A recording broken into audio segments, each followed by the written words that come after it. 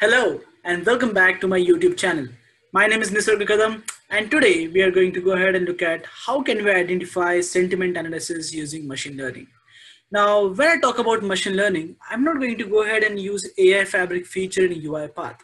I'm going to create a simple sentiment analysis Python script. You heard me right. And we are going to use it in our UiPath studio to identify sentiment out of any sentence. Now, when I talk about Python, you guys must be worried. Oh, now we have to go ahead and code, right? But you don't have to. You will have to write only 4 to 5 lines of code and that's it. Now you must be saying this is joking, right? But I'm not joking. So let's go ahead and let's build our Python script for identifying sentiment analysis out of any sentence. And then we will go ahead and use it in our UiPath Studio. So first of all, I will navigate to my Google Collaboratory. So this is my Google Colab. I have created one of the new files. So I'll just rename this file. Now you might ask, what is collab? So collab is nothing but it's a Google's feature which you can leverage in order where you can get a allocated designated CPU where you can write your Python codes or any type of coding language and you can run the scripts. You can write your Python notebook entirely here. So I love Google Collaboratory a lot. So I preferably use Google Colab for testing all my Python scripts. So this is going to be a sentiment analysis. So I'm just going to rename it as sentiment analysis. So this is a notebook, as you can see, Python notebook file. Now first of all, I have to go ahead and connect. So I will say connect. Now it is allocating some of the space, connecting to Python 3 Google Computer Engine backend, initializing, as you can see, and it is connected. Now, if you hover on it, you can see we have allocated 12 GB of RAM and 107 GB of disk space, out of which I have used a couple of 1 GB of RAM. Now, as I mentioned, we are going to code this in very less number of lines. Now, even if you don't have Google Collaboratory, that's okay. Anyhow, we are going to go ahead and write our code in Python script. So let's not worry about that. So first of all, what we will do is sentiment analysis. So we need, the first thing is to install textblob. So what I'll do is pip install textblob. Okay, so this is the package which we need in Python. So textblob is something which is really wonderful, which identifies any sentiments or text from any sentence. So you can just search, go ahead and Python textblob. So once you enter Python textblob, you can see you can have a look at this one of the website. Where is it gone? Yeah, this one. So Python textblob is nothing but a simplified text processing which contains natural language processing, where you can go ahead, you can do tagging, non-phrase extraction, sentiment analysis, classification, translation, and many more things. Out of which I'm just going to go ahead and do the sentiment analysis right here. So what I'm going to do is simply I'm going to install first of all textblob. So it says requirement already satisfied. I have told you already the Google Colab already has a lot of features and a lot of Python, such packages pre-installed. Now we will create one more cooking field here where we will go ahead and we'll say, so from textblob, we need to import textblob, okay? Now once we import this, so this is also done, we need another cooking site here where we are going to, let's say, this is a feedback, okay, from for a movie. So what I'm going to do is I'm just going to write it right. I hated the popcorn. So while watching movie, I had some popcorn over there from that particular theater. So I hated the popcorn. I did not like that. So I'm just going to say blob one, where the text blob, okay, I have it here, is feedback. So this is feedback, okay? And I'm just going to go ahead and print the blob one. Sorry for my typos. Dot sentiment. And that's it. I'm just going to say run. And as you can see, as I mentioned, I hated the popcorn. The polarity indicates your sentiment, whether it is positive or negative. Now, as you can see, it is -9, -0.9. That means it is very negative. And subjectivity is nothing but the relativeness to the particular subjective matter of this particular string which you give. And yeah, that's it. So this is your code. I mean, simply one line for installation of text block, which was already installed. Another line for importing the text block from that particular library. And rest of the 3 lines is just to run. I mean, the one line is even the text which I'm entering, which is hard coded, but in our Python script, we are just going to take it from user. So that makes it overall only 3 lines of code for writing a sentiment analysis machine learning code. Isn't this wonderful?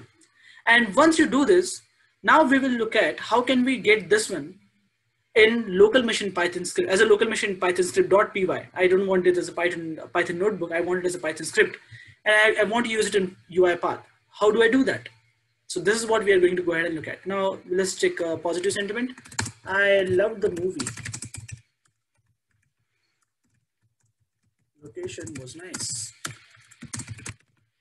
Okay, so I love the movie and the location was nice, and the polarity, as you can see, is 0.64, which is fairly positive. So it's above 0.5, that means it's really positive. The subjectivity is 0.9, which is really good. Now, as you can see, it's returning every time array of string, I mean array of certain object where prior polarity has been mentioned in 0.644, which is a float value. Now we will have to go ahead and build a simple Python script around this. So we will simply go to Notepad, and in Notepad, we're just going to type in the code which we want. Now, while we are writing a code, what we are going to do is we are going to make sure that we create this as a Python script. Okay, so what's our code is going to be is nothing. So it is as simple as, I'll just say def, let's say predict sentiment. This is, I'm going to get one feedback, and that's it. So I'll enter a tab.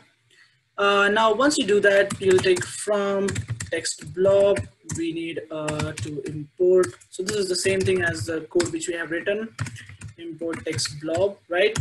And we have another tab, and then we will go ahead and just say blob1 equals textblob, and which is nothing but feedback. So we'll get that as an input, and then we will just return, return blob1.sentiment. And that's it.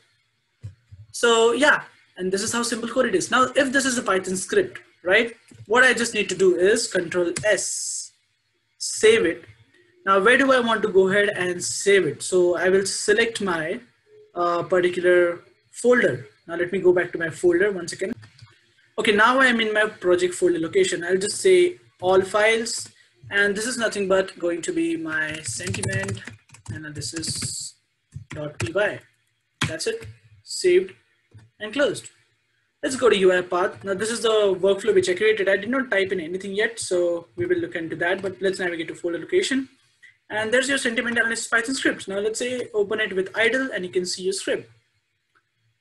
So it's opening with idle right now. Yeah, this is it. And that's your script. So it says, oh, it says capital written. So we just need small written, yeah. So written blob1.sentiment, and that's all about it we need. So let's just save this one. And let's go ahead and let's test it. So for testing the Python script execution in UiPath, what we are going to do is we are just simply going to go ahead and we are going to take in Python scope, but we don't have Python scope is because we don't have installed the package. We have not installed the package. So let's go to official. Let's say Python, and we have the Python package. Let's install this Python package. Let's save it. Once you save the Python package and it is installed in your particular UiPath folder, UiPath Studio. And so sorry for my internet speed, is because, okay, so just Python, and we have Python scope. So we'll just get that. Now we need input, so we'll just say input and dialog. So we will take the sentiment from user. So this is going to be the sentence. And we're just going to say enter input to identify sentiment, and which is we are going to go ahead and catch it in input from user. So that's it. This input from user has to be a string. So this is a string. That's good. Now in Python scope, we need the first thing is a Python path. Now what is this path? So this path is nothing but whenever you navigate to your this PC, you need to navigate the C drive and your program data. Sorry, your users, your user which you're using, your app data in your local, in the programs. Where's the programs? Yep, there is a Python and there's your Python 3.6.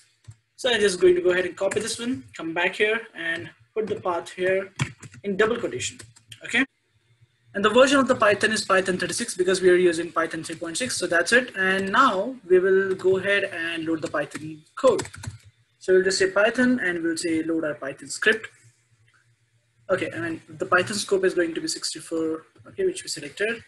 Now the Python script is right here in our folder, which is nothing but this one. So we'll just say sentiment analysis.py. We'll copy the full path of the file and we'll give it in the file, so which is in also double quotation. And the output of load Python script is Python script. That's it.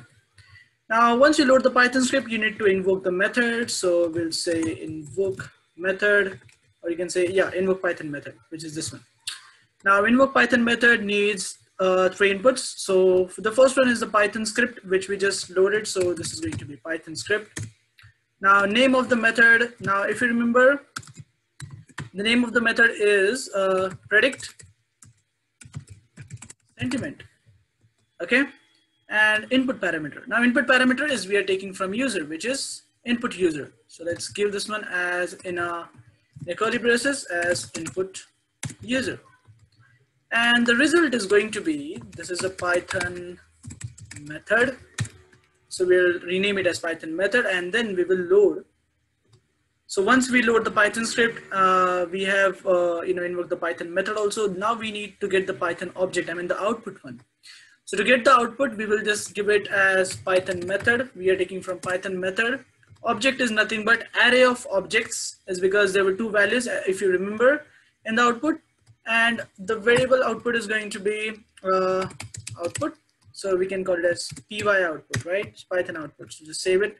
If we check the py output is going to be array of objects, which is good.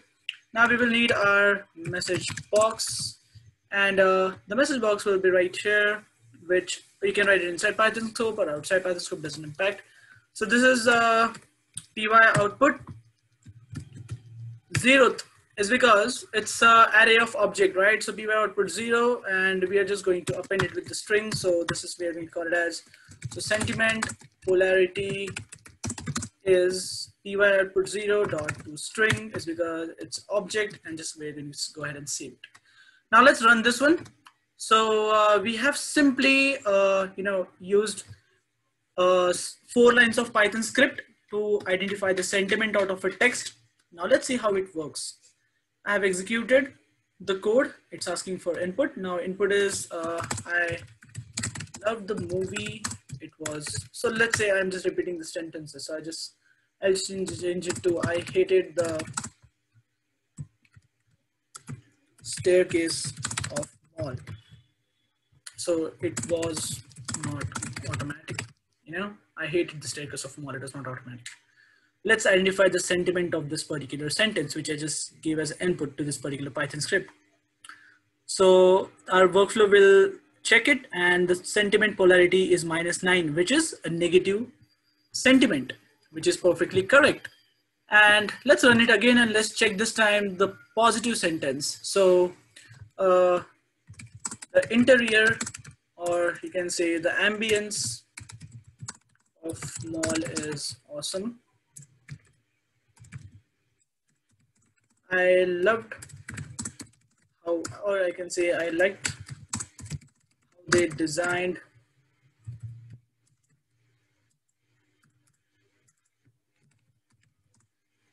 the interior. Okay, so first sentence was negative. I hated the staircase is because it was not positive. I mean, it was not automatic. And now the sentence which we entered was completely positive. So as you can see, the polarity is not negative, it is 0.8, which is a very positive scenario.